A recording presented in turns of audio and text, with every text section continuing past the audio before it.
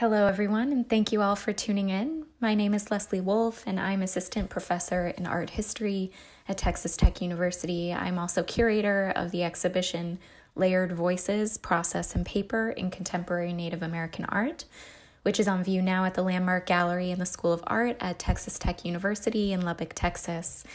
I want to take the next few minutes and walk you through the gallery and just speak a bit about the works in this exhibition. So the exhibition features works on paper by 7 contemporary artists, each of whom identify as Native American. Layered Voices was organized in conjunction with the 52nd Annual Comparative Literature Symposium here at Texas Tech that took place in March. And this powerful convening of interdisciplinary scholars, activists, and writers, which I was so honored to take part in, centered on the idea of indigeneity, a conceptual lens that situates the worldviews of indigenous communities as an alternative to Eurocentric ways of being and thinking in the world. As a complement to the symposium's emphasis on literary indigenous languages, we sought to explore the myriad visual languages crafted by Native American artists today. So the exhibition's title, Layered Voices, is a nod to the dynamic interplay that all of these artworks share, both in medium and message. One artist whose work masterfully navigates these complex layerings of influences, voices, and visions is Jean Quick-to-See Smith, an artist of the Confederated Salish and Kootenai Nation.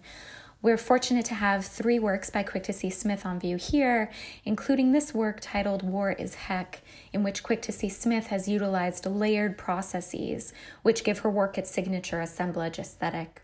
By piecing together wide-ranging images from Muybridge's 19th century photographic stills to Mexican loteria cards to a U.S. newspaper headline about war, Quick-to-See Smith creates a new visual reality in which multiple cultures cohabit the same compositional space. Quick-to-See Smith often grounds her monumental compositions in some sort of larger icon or image, like the horse, or in the case of this work, Celebrate 40,000 Years, the rabbit. Here, Quick-to-See Smith harnesses the universal image of the rabbit, one that has been seen in petroglyphs going back many thousands of years, to reconsider what we include or exclude when we use the term American. The work boldly states, "Celebrate 40,000 years of American art," which is really a challenge to the viewer, a directive to acknowledge the deeper truths that arts in the Americas have indeed been active for 40,000 years. Next, we have 4 works by Neil Ambrose Smith, son of Jean Quick-to-See Smith, and a painter, printmaker, and educator in his own right. Much of Ambrose Smith's work references the intersections of technology, Native American life, and Western frameworks that have been violently imposed onto and entangled with Native lifeways. This futurist aesthetic also parallels Ambrose Smith's innovative artistic techniques in which he persistently explores eco-friendly processes and easily accessible materials for his printmaking and painting practices. In preparation for this exhibition, he generously provided these poetic, insightful notes for each of his works, which I found to be not so much didactics, but really extensions of his artwork. So I wanted to share some of them here. For the work seen here, titled Modern Love, produced in 2019, he wrote, quote, "Contemporary love is 3D goggles, and you can skip the dating crap," end quote. Which I think resonates deeply in this moment where we're forced to create intimacy virtually and to really confront his futurist images with a new sense of empathy and urgency. Through these futurist images, Ambrose Smith also stresses environmental concerns. He ponders the overfishing of our oceans, for instance, and the depletion of that ecosystem in the work we previously saw, which is entitled Do Fish Dream? In his notes, the artist responds to his own question of do fish dream with the hopes that they do because soon all we will have left is, quote, fish dreams. Next, we have 4 prints by Navajo artist Michael McCabe.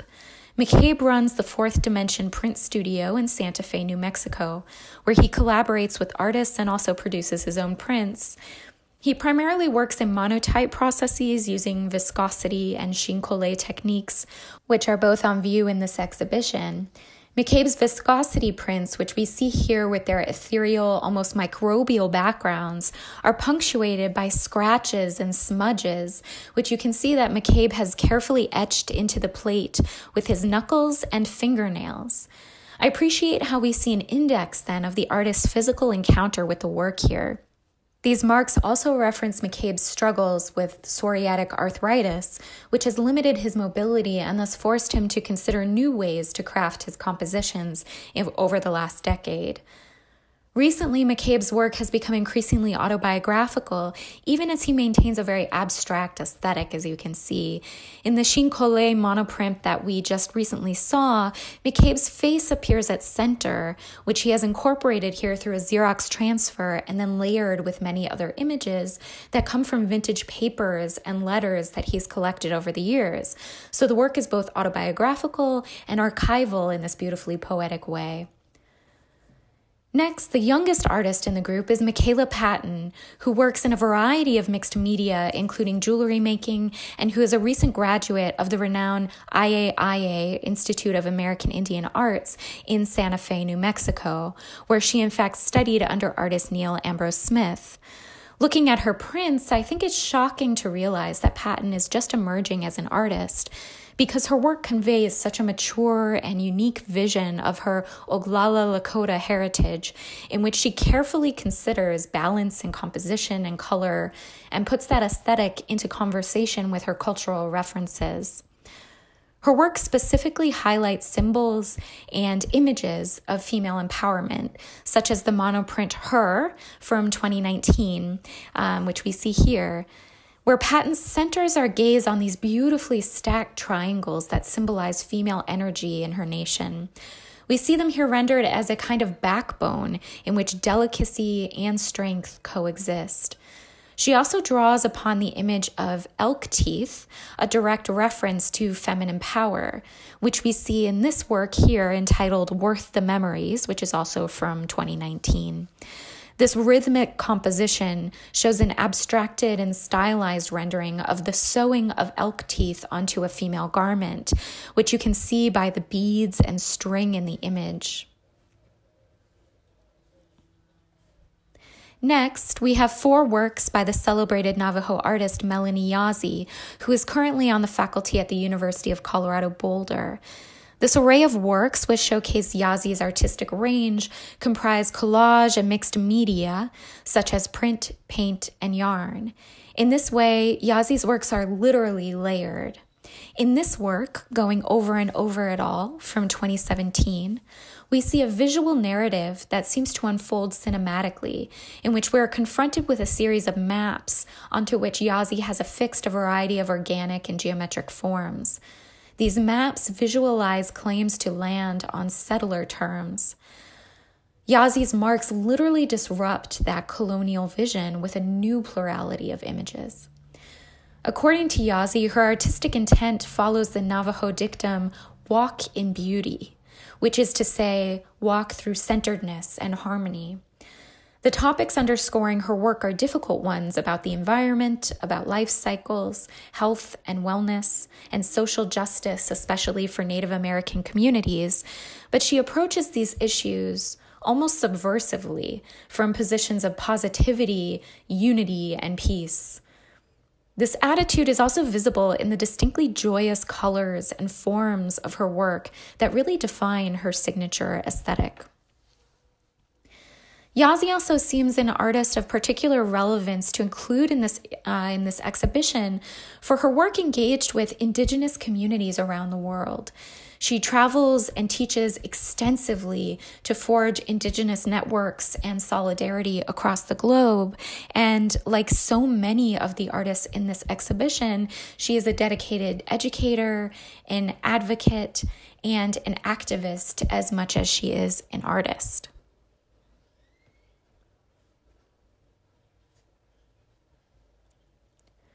Now, as we turn the corner here, we come to a unique work in this exhibition, which is a mixed media installation by the artist Deborah Jojola, who's based in Albuquerque, New Mexico, and who belongs to the pueblos of Isleta and Jemez. We were fortunate to have her here in January to install this site-specific work, which comprises a series of 5 hanging scrolls on which we see a variety of printed images, including lithographs and stamps, that include both abstract designs and figural forms. These scrolls encase a central hanging figure, hovering above a red and white design rendered in clay earth, whose complementarity signifies Hohola's Pueblo affiliations. Hohola formed the female silhouette above from willow branches collected on her walks across her pueblo. Hohola refers to this female form as her willow woman, who references our strained relationship to Mother Earth, in which we take so much and often neglect to give back. Much of Hohola's work tackles this idea of female environmental stewardship, including in the earthen materials that she utilizes. This work also references the tenuous relationship we have to Earth through the gentle sways of the willow woman and the scrolls as bodies move through the gallery. So there's a kinetic connection between viewer and artwork here. As an arts consultant and curator, Hohola's research practice informs her artistic work, and many of the forms seen in this installation come from this rigorous study and stewardship of her Puebloan heritage. Last, but certainly not least, we've included 7 works on paper by Caddo and Winnebago artist Dolores Purdy. Her style of brightly colored, highly geometric compositions that often depict whimsical or tongue-in-cheek visions of native life serve as striking contrasts to the 19th century ledger pages on which Purdy draws her compositions.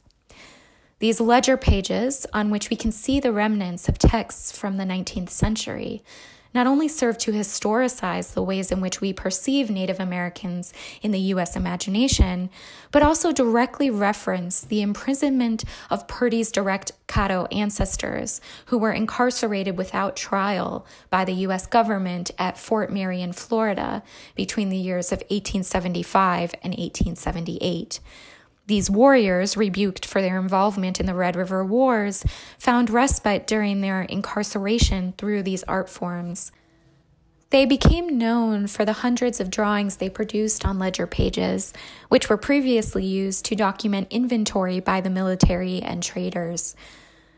These artists used this inventory paper for the subversive act of recording or taking stock of their native victories and feats in a genre that became known as warrior art.